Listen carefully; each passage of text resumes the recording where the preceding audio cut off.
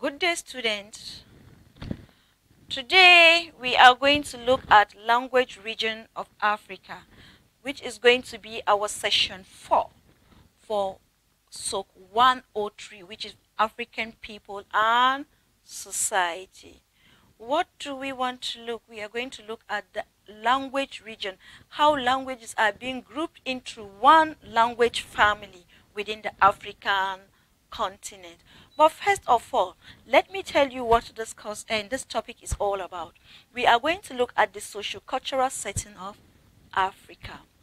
Now, man is born as a social animal. Man cannot live in isolation. It's bound to live in the mix of its people. And in that course, they have to communicate, because communication is very vital for the survival of an individual. And for communication to take place, language or a means of communication will be part and parcel of what can be used to interact, either through gesture or the use of language. And that is what we are trying to look at today.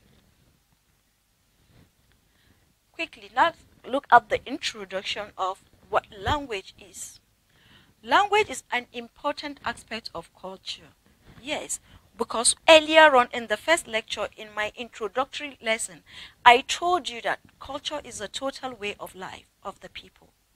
For you to know more of your culture, you have to communicate. And the means of communication is via language, because language is an aspect of culture. It is a system of symbols that allow communication between people. Yes. Through language, you can make use of gesture or symbol. But for as long as you are passing an information and the other persons will understand what you mean, then communication is taking place via the use of language. Language makes possible the formation of culture and membership in the society. Yes, it is through communication via the use of language that we can be able to understand what we are and to make a good relationship and interaction with one another. It serves the continuity, it ensures the continuity of culture, and it serves as a vehicle through which culture is transmitted from one generation to another. It is through language that we, or I, as I speak to you, it's able to learn what I have learned today, that I can stay in presence of you to communicate. Yes, and the means of communication through is via language, which is English. If I don't have this capacity, or if I didn't learn this, I cannot be able to stand in front of you to pass this information. And if you can understand what I'm saying, it means that learning is taking place through the use of language. It is therefore handy in the classification of culture. Language is very important, because we cannot talk about language without looking at culture. Now, let's look at the language group in Africa. Most African languages belong to one of 5 language family. The language groups in Africa belong to either one of the 5 language grouping. One of it is the Afro-Asiatic language. The second one is the Nilo-Saharan language. The third one is the Niger-Congo language. And the Niger-Congo is divided into Niger-Congo A and Niger-Congo B. The next one is the Khoisan language. And the fifth one is the Austronesian or Indo-European language. This last one I will explain further when we get to the badge. Now, let's look at the linguistic ancestry.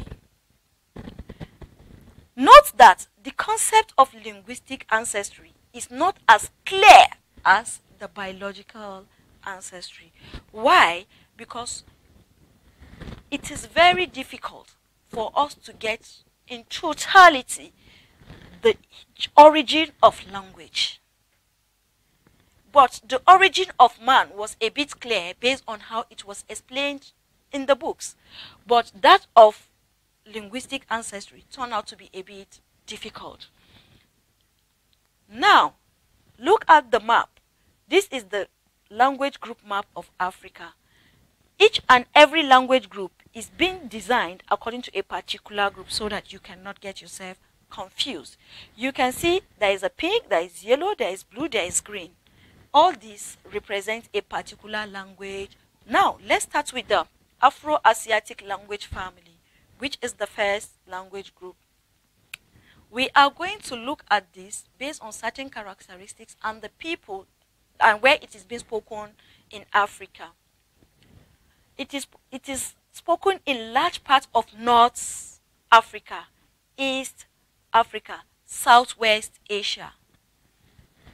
This language family is being spoken largely in this part of Africa where I have mentioned.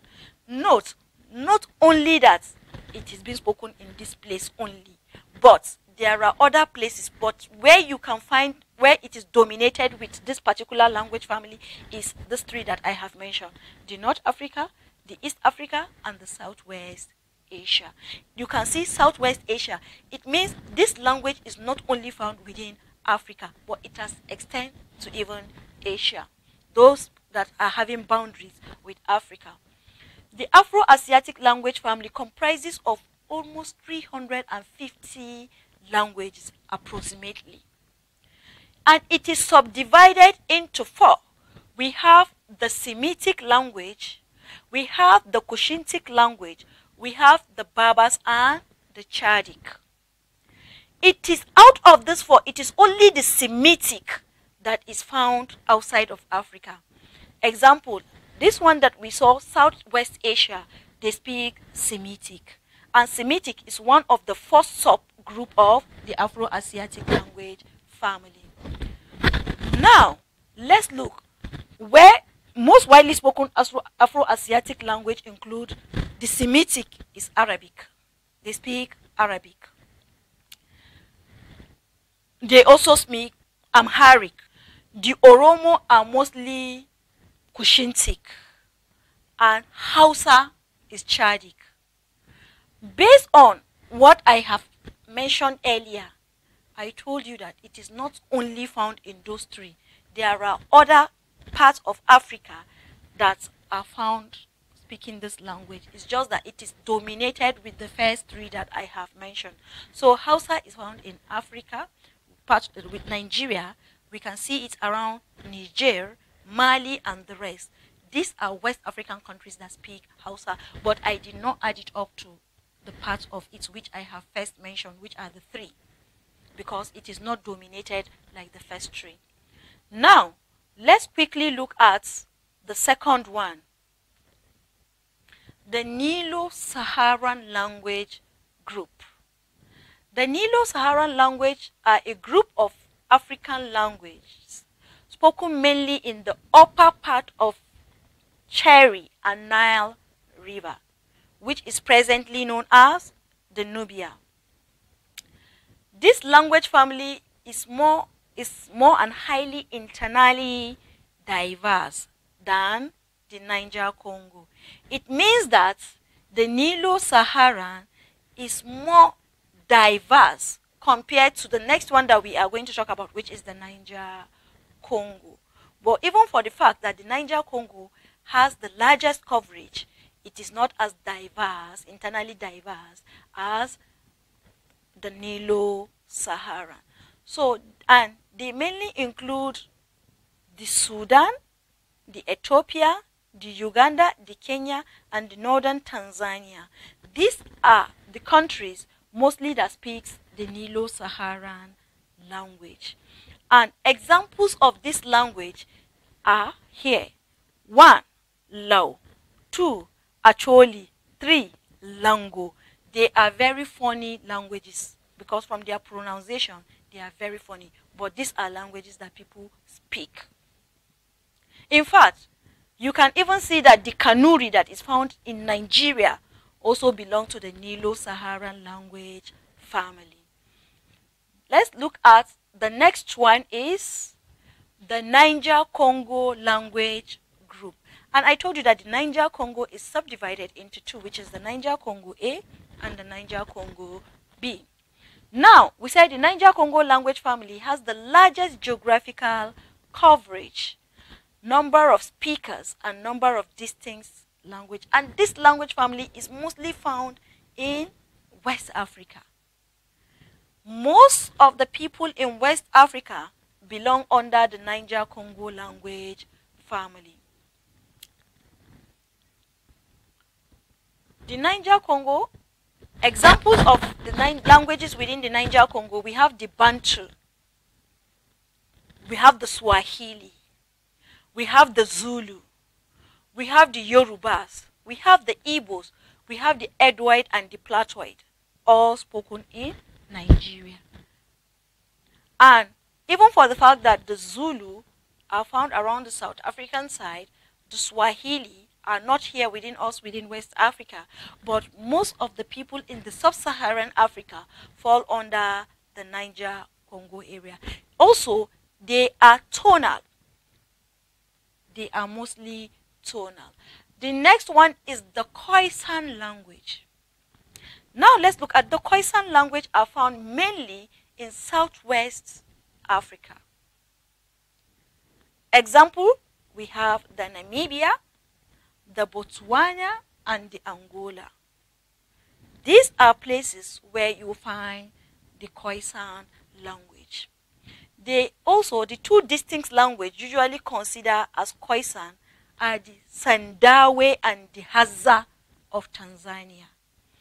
These people speak the Khoisan, and this is the major language, the Sandawe and the Hadza of Tanzania. The next one is the non-African language group, which is the Indo-European or the Austronesian language. When we say, while many languages groups are indigenous to Africa, several others belong to non-African families. This was as a result of the contacts with the Westerners. We tend to have a different language other than the one that we speak. In Nigeria, we speak Pidgin English, which is called Creole language. And I also get to understand that not only in Nigeria that they speak Pidgin English, they even speak in Brazil. You understand?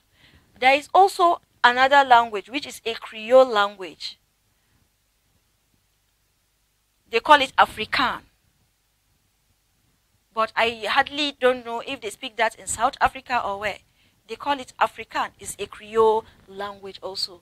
There are also other Indo-European that was used before now, like the old Persian and Greek used in Egypt in the early days. We have the Latin in North Africa and the modern Persian. These were those ones that were used around the Indian Ocean. So in conclusion, there are lots of controversies among scholars as regards the language grouping. Before I went further to speak, I made it clear to you that language ancestry is very difficult with biological and is not as clearly explained as biological ancestry, because you can see that they said there are still controversies according to scholars regarding language ancestry. However, grouping this, there might be some kind of change when it comes to the grouping of language family. But this one was based on that was being documented by Greenback's work on African language published in 1963. Thank you so much for your understanding.